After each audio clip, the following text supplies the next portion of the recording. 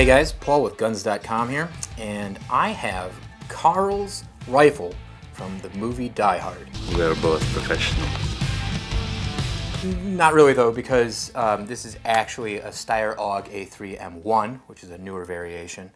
But it has a lot of the same features, a lot of the same looks, and it's pretty iconic. And the thing that I think stands out is, despite the age of this thing, it's still kind of space age looking. I was super excited to get it out of the guns.com vault to give it a test. It was a used AUG, and the advantage of that, I will say, is it doesn't take standing mags, but it came with a pile of mags already. So that was just like an extra birthday present for me, because we loaded up like 15 mags and like hit the range with this a couple of times. The gun is clear. Also fun. Basically can HK slap it when you want to send the bolt home. There is an actual bolt release back here if you lock open on the last round with the mag. This one came with some Magpul pop-up sights on it. It's not a very long sight radius. One of the things about the A3s, they moved into the Picatinny instead of like that fixed mount rail optic system that was on the original ones. Another thing of note on these AUGs, obviously this is a bullpup, so it loads from back here. You have your magazine release back here, and as you can see, you have your ejection port here, but on the A3 you also have an ejection port here, so you can make this a left-handed gun. If you've ever fired a bullpup, you'll know why you would want to switch, because if you were a lefty shooting this, right now it's set up for right-hand ejection, which is to say it doesn't fly into my face. So if you like your teeth and your face in general, that's an important thing. All it takes is just take out the bolt, pop out the head of the bolt, put in a different bolt head, and then you can swap this piece over the other side as the cover. You can also have additions, things like brass deflectors and stuff like that. This one didn't have a brass deflector when it came in, but interestingly, the ejection pattern on it was incredibly predictable. I was out there shooting a bunch of guns on a couple of different range trips, and the Steyr AUG, man, you could always tell when you were shooting, because the pile of brass would be within like 3 feet of each other. Just like all the ammo you've been shooting all day would just be like right there. Until we started to run and gun, then it started to move around a little bit. I can say so far, we're 500 rounds in. I'm not really concerned about running it too far because it's a battle-proven gun. The Steyr AUGs have been around for a while, and they're known for reliability. Part of that reliability comes from the operating system itself. This is a short-stroke gas piston system, and because it was designed for hard use, it also is adjustable up front. So as it fouls and gets dirty, conditions are nasty, you can up that gas a little bit and just power through it. It's not necessarily how you want to run the gun normally, but if you're needing to do that because you've fired so much, that might actually be like a life-saving feature.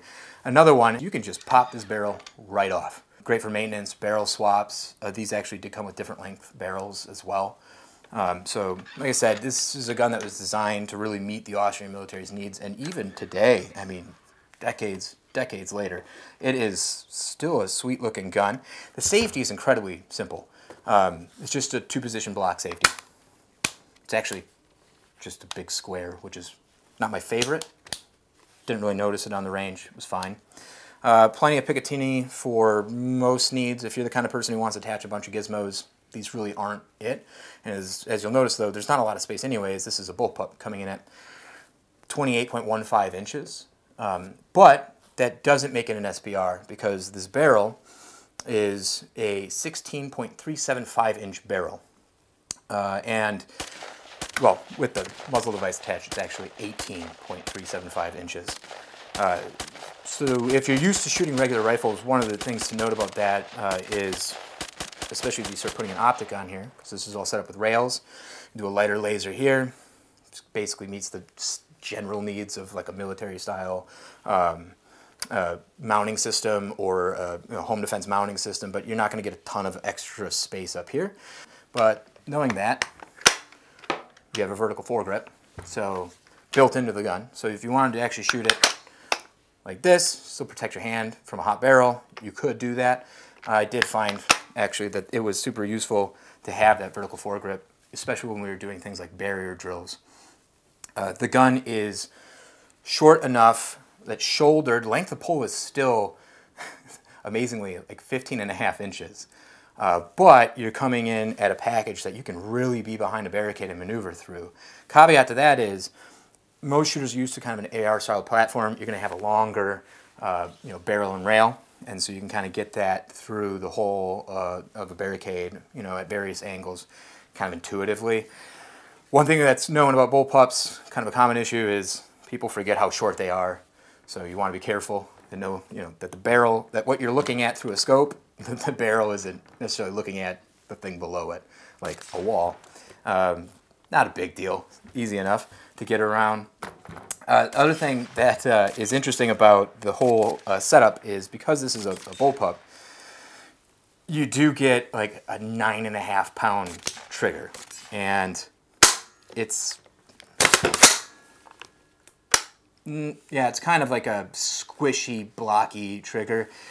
It's fine. I did barrier drills on this, and it was, we were at 50 yards, various shooting positions, unconventional shooting positions, a little bit of movement and shooting, static shooting as fast as we can. I'll be honest, as a guy who shoots a lot of ARs or AK platforms, shooting a bullpup as fast as you can was a little bit new to me, but you could definitely get really good with it. It fires fine. The trigger just isn't going to be able to be like a Geisley. It's not really in the cards, unfortunately, just because that trigger is going to have to come all the way back to this action. So that refinement there's not a lot of room for it. That being said, it worked. I mean, it worked great. Shooting behind barricades, shooting offhand at targets, we were hitting stuff. Optics helped a ton with that. And the other thing that's interesting in general is they were ahead of their time, the Australians, when they came up with the idea of, let's just start using optics. And the gun was built around the idea that they would use optics.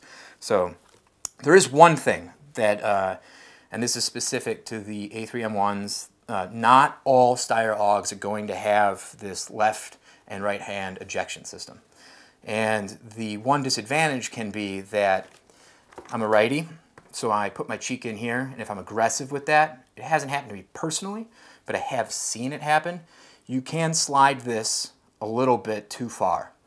The one time I saw that happen, it was slid forward, cheek of the shooter, and it's held in. There's like a shim on the back end of that's holding it in position. There might be aftermarket solutions that are even better than this. I'm sure there are. But when that happened, this came off, and that shim actually kind of got into the bolt area a little bit. What amazed me was what the shooter was saying afterwards was they didn't notice that right away because the gun continued to cycle, which is pretty impressive to cycle with an actual chunk of metal inside of the action that isn't ammo. So like I said, robust system. It's been a lot of fun to take out and shoot. We're at around that 500 round mark right now with it.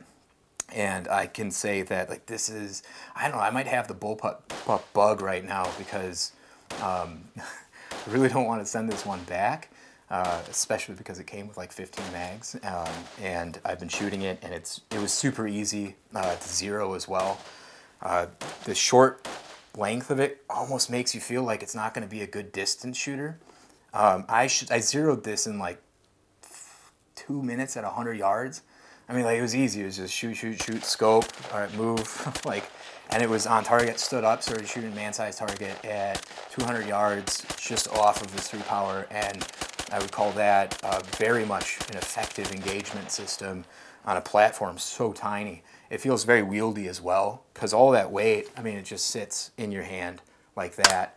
So, and the safety is blocky, almost pointy. I guess that might be a complaint that some people might have. Once you get a little bit of callus on your hands, it's not too bad, but it's a little bit sharp-edged, jaggy, unrefined. But overall, the whole system is super easy to take down, super easy to clean. Cleaning it's not really that much of a problem either, because the fact that it is a short-stroke gas piston system, it's not really that dirty. We're kind of used to that direct impingement AR system.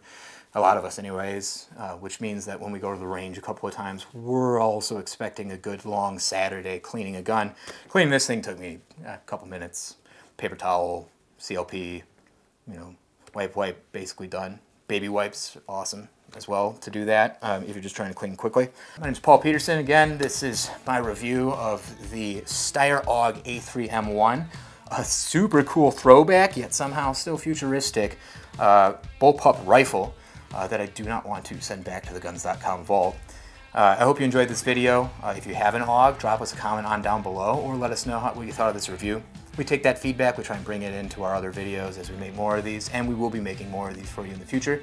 Please like, share, subscribe, and I'll see you next time.